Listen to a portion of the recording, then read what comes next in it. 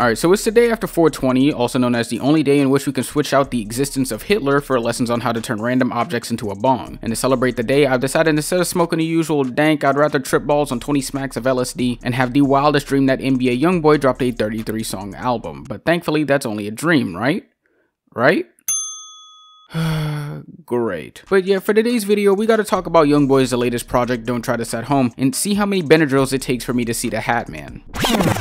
Alright, so when going through this album, well, it's a Youngboy album. What more can you expect? I think the only thing that surprised me at this point is the fact that it has 33 songs on it, clocking in at around an hour and a half in time, which I think is absolutely ridiculous even for Youngboy standards. And when trying to drag my feet through all of these tracks, there wasn't much here that actually wowed me or even gave me the slightest thought to want to put this project anywhere near my top 10. It just felt like another run-of-the-mill southern trap album, relying on the same piano tempo and sad guitar strings to accompany heavy bass and 808s while Youngboy raps about the same things he's rapped about in the past 31 projects he's dropped in his entire career. And while I know I've had people call me a hater and saying that I don't get it and whatever, at this point, honestly, I'ma just go whatever you guys say and just accept it, because I honestly don't have much positive to say anymore about Youngboy's music. This project is boring, it's dull, uninspiring, repetitive, and lazy. And to have the audacity to drag listeners along for 33 songs of this MK Ultra psyop bullshit is genuinely insulting to me, to his supporters, and to Youngboy himself as an artist. And it's like every single time he attempts to bend to the audience and try something different, it just ends up being a slightly different rendition of the same mediocre mess he's been doing this entire time. And when going through this project, I feel like at this point, he's just given up and is just throwing shit out there for anyone to consume like birds to seeds.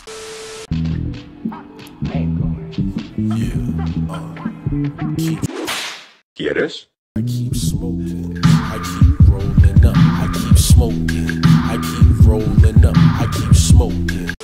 But as for the production, as stated before, it's nothing spectacular except for maybe on like 2 songs, with those being Rear View and What You Say. But even with the former, it still relies on the same Youngboy song structure of sad piano and 808s, because God forbid they do something else. It just gets a little more softer and melodic to help accompany the Maria the Scientist feature that I thought was nice. But as for the latter, What You Say, it sounds like a completely different song from beginning to end in comparison to the rest of this album, with an actually good beat that doesn't sound like it was ripped straight from the YouTube type beat sweatshop, with the synths putting in major work while the bass hits hard with a nice rhythm to knock the speakers out of your 2008 Nissan Altima. But as for the other beats, yeah, they're all the same as I said before. It's like when Youngboy is deciding on what beat to use, it's like he's only deciding if he wants to use a sad acoustic guitar or a sad piano, and then just letting the 808 guy do the rest of the work. I mean, I bet they probably had to hold Youngboy at gunpoint just to use the beat for What You Say, because it sounds nothing like the rest of this album. But I guess when looking past the beats, the mixing was alright, nothing sounded too drowned out or muddy, which I did appreciate. I just wish that kind of effort would be applied to every other aspect of the production. And then there were the features, which for the most part were the highlights of this album, with Youngboy tapping in with Maria the Scientist, Nicki Minaj, Post Malone, and the Kid Laroi, just for most of them to completely outdo Youngboy on his own tracks. I think my favorite would have to be Post Malone on What You Say, with him dishing out a more melodic verse alongside some nice vocals that worked both for the beat, while the Kid Laroi honestly just sounded like a Post Malone clone, but whatever. But as for Nicki Minaj, I feel like she was the one who was lacking the most, giving us a pretty corny punchline filled verse about getting sticky like a cactus or whatever, and it honestly did nothing for the song as a whole. But overall, it seems that Youngboy has come back just to give us another dose of mid, and since I have nothing better to review today, I thought I'd make a formal announcement that I might not review another Youngboy project after this one. So to put this on a scale, I'm giving this a strong Youngboy out of 10, being his second dud of 2023. But how do you guys feel about Youngboy's latest project? What would you rate it? Let me know down in the comments. Like and subscribe, and follow my IG and Twitter, and follow Chocolate on Instagram for more illustrations. And on that note,